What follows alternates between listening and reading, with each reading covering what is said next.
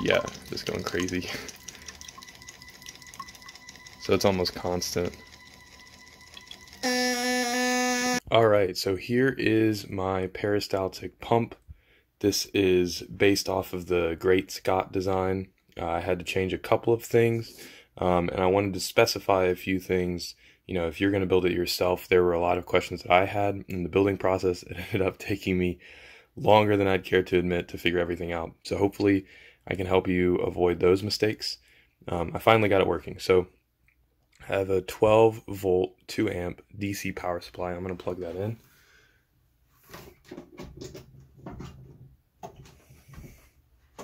Okay, so you can see the Arduino turned on, the pump turned on, and we have this little potentiometer here, and as I spin it,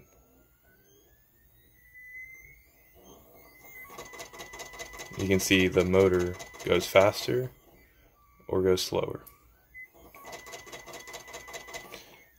So depending on your application, you know, you may want that range of speed to be different, and there's some variables in the code that you can change really easily to change the range of speed that you have. I actually want to go really slow on mine, but a lot of people probably want a pretty fast moving pump. So I'm just gonna, actually, let me show you the wiring diagram that I drew up. So if you want to make exactly this, you know, you can just pause the video here and look at that. But basically what we have is an Arduino and a little motor controller, and then we have a potentiometer, a voltage regulator circuit back there, you can see that. We have a capacitor to smooth out the voltage at the motor controller, and then of course we have the stepper motor, and then in the final circuit I'm going to add this little switch in, and I'll add all of the parts that I used in the description below so that you can build exactly this for yourself. This is a 10 kilo ohm potentiometer, by the way. Again, everything is in that wiring diagram. I made a cute little box for it, so this is the lid. The motor will go in there. You can see the motor is diagonal to the square of the 3D printed part. This motor housing is printed in white ABS at 80% infill, and this stuff is really, really, really sturdy. You know, you can probably get away with 60%, maybe even 40%. I would do 60 or 80% just to make sure it's stable. Still waiting on the silicon hose to come in, by the way. That's why I don't have it pumping anything right now, but hopefully soon I will. So yeah, in the description you can also find the Thingiverse file for the box that I made, and also Great Scott's Instructable of how to make this peristaltic pump, which is where I got most of my information from. And then you ready for this? Here's the box. There he is. Isn't he adorable? Okay, so right here, that's where the button's gonna go. Hopefully it fits. Right there, that's where the potentiometer is gonna go. And then in the back, there's a little hole for the wire for the power cable. So yeah, I would definitely recommend prototyping this on a breadboard, because it took me a long time to figure everything out, make sure everything was working perfectly. The Arduino requires between 3 and 5 volts about, and the motor requires between 8 and 45 volts, the motor and the motor controller. So originally I was using a 5 volt power supply. That doesn't cut it. So what I did was I have a 12 volt power supply now on this rail. So this rail is 12 volts here. And then of course I have this voltage regulator like I pointed out earlier. This voltage regulator circuit is really simple, and that steps the voltage down to be 5 volts on this rail to run the Arduino off of. So in the wiring diagram that I showed earlier, some of the connections are 5 volts, some of them are 12 volts. Just make sure you get those right. And some of the grounds are 12 volts, and some of the grounds, most of the grounds are 5 volts. But the ones that are 12 volts, I labeled them. So the motor controller here, you know, if you follow the wiring diagram, you'll get it right. But this side, these are the 4 connections that go to the motor, as well. So we have positive, negative 12 volts first, and then we have the 4 motor wires. Let's see if I can get in there better.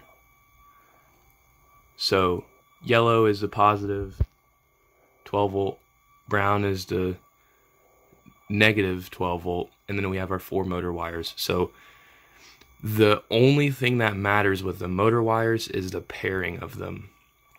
So as long as the gray is with green and red is with blue, then it's fine.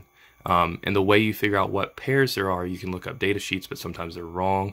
The way you figure it out is you connect, for example, gray to green, and if you try to spin the motor by hand, you know, with everything off, if you try to spin the motor by hand, you'll find the motor will be harder to spin. So that's how you know it's a pair. If you connect 2 of the wires and you try to spin it, and it's just as easy to spin as if they're not connected, then that's not a pair. So that's another thing that I learned in this project. And then on this side you have several connections to the digital pins on the Arduino. And then our only analog pin is going to our potentiometer to control the speed of the motor, and that's all in the code provided by Great Scott. I'll probably link his video as well in the description. It's pretty good, but it doesn't go into detail of how to actually build this circuit. That's why I wanted to make this video. So yeah, anyway, I'm gonna, go from the prototype stage to the draft stage and put everything in the box, put it all together, wire it all together, and I'll be back in a minute, and hopefully it's working well. Alright, what up? I got it all wired up, finally. It's not all soldered together yet. It looks like an absolute mess. But if we turn on Lil Pump, he spins. Here is the most beautiful creature I've ever seen. You ready?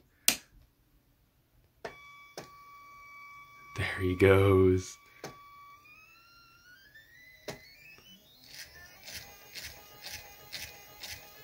It's beautiful. Alright, so I finally got everything working. You can see it moving. This is on the lowest setting that I have it at right now. It's pumping from here. And you can see it in there doing about 1 drop every pump rotation. It didn't do that one.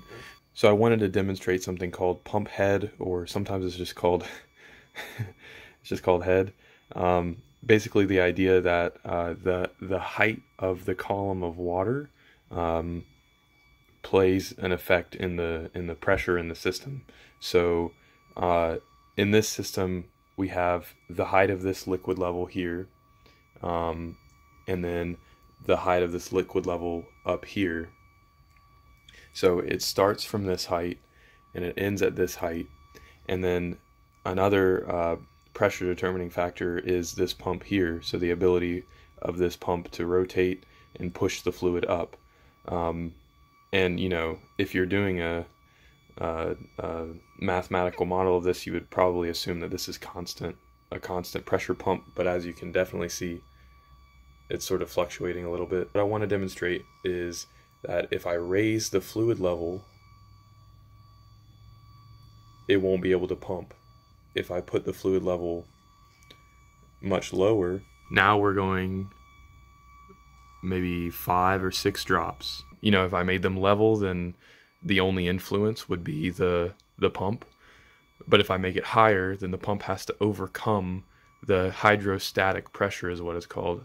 So if the end tube was lower, then I wouldn't be able to go much lower than 10 mils per minute.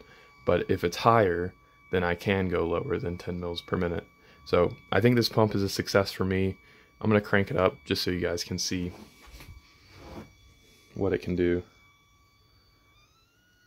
And again, the screws are a little loose right now, so I'm not sure what's going to happen. Yeah, just going crazy.